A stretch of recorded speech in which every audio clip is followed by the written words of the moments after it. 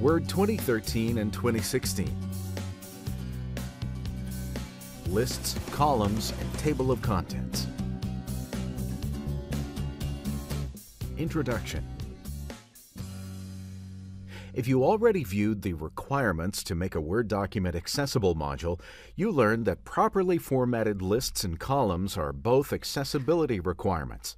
In this module, we describe how to use the tools included in Word 2013 and 2016 to make lists and columns readable by everyone. There are added benefits to using these tools to make your work accessible. It is easier to do and easier to make changes. A feature of Word that enhances accessibility is the automated Table of Contents tool that we will discuss later. Lists. There are several ways to create a list in Microsoft Word. One way is to use a list style. Available list styles can be found in the same styles pane as headings. You can apply the same style before or after you type the list.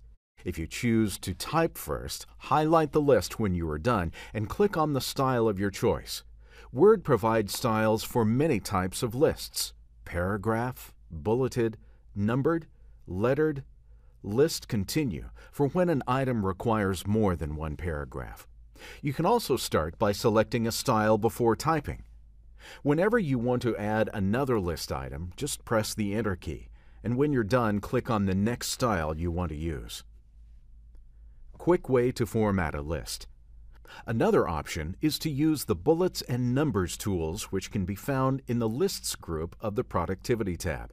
These options are also found in the Paragraph group of the Ribbons Home tab. By clicking on the image above the drop-down menu, you can apply the last formatting used. But by clicking on the drop-down, you can choose a style from the most used or even define a new one. This option is handy when you want to use a specific image or a symbol as a bullet. To make a multi-level list, choose the format you want from the multi-level list command. To move items from one level to another in a multi-level list, to indent an item, press the Tab key or click the Demote command in the Productivity tab. To move an item back to the left, hold the Shift key and press Tab or use the Promote command in the Productivity tab. Columns.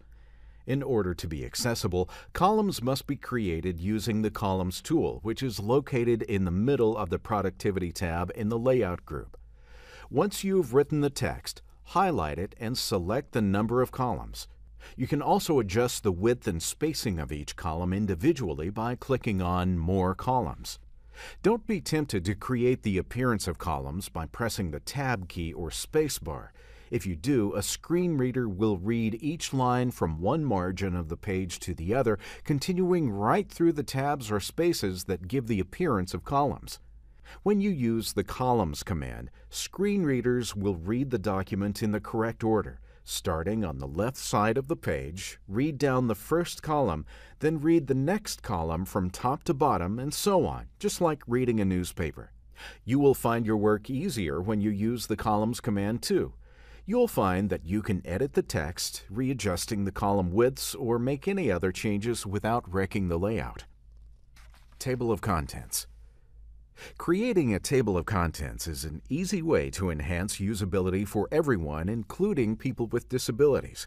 When headings are organized in a table of contents, the reader can quickly review the information contained in the document. Like the document navigation map, a table of contents outlines structure and allows for quick navigation. From the table of contents, you can skip to a certain topic by pressing the Control key and clicking on the heading. If you decide to include a table of contents in your document, 1. Place the cursor where you want to insert the table. Press Enter to move the rest of the document down if needed. 2. Click on the Productivity tab, then in the Structure section, select the TOC option, then choose a format for the table. The Table of Contents option can also be found in the References tab of the Word ribbon. You can choose an automatic or manual table. If you use an automatic table and make edits to your document later, you can select Update TOC in the Productivity tab or the Update Table option in the References tab to include your changes. If you wish to use a manual table, you must select Custom Table of Contents under TOC menu. You must add the title of each item and enter all updates and changes yourself. Conclusion. Word 2013 and 2016 have tools that are easy to use, which can help you make lists, columns, and documents readable by everyone. This concludes our module on lists, columns, and table of contents.